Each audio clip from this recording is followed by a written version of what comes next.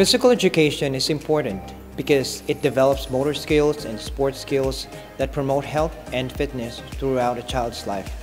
In physical education, we provide students with developmentally appropriate motor skill instruction in an effort to build a foundation for successful participation in later childhood and adult physical activities. I use the PYP-PSP curriculum because it recognizes the fact that learning is a developmental process and that the phases a learner passes through is not linear or age-related. The motor skill learning system sets them on a path of self-confidence and has a huge impact on long-term physical and mental health. In my PE class, I make sure that the students are safe.